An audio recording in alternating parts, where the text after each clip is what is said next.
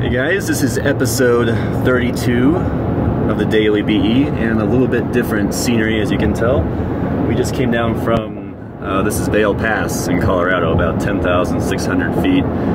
And the reason we are heading westbound on I-70 is that we are heading to visit one of our clients who is meeting us in the Glenwood Springs area. So I thought that this would be kind of a good video to give you just an idea that for a lot of our clients, we do travel a long ways to meet with them, and that's because in this case it's a second fitting, and we're not willing to sacrifice some of our quality to just send it, send the coat as is, for instance. We need to be there to make sure that it fits, and that's the Bespoke Edge quality.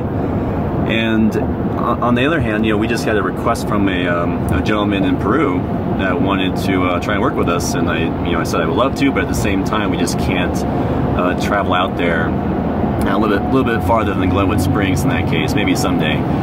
But the idea is that we really have to adhere to that bespoke quality, and a lot of times that means putting in the time and effort to come visit people. So we are happy to do so, and we are almost to Glenwood Springs, and we will see you there or see you guys on another episode.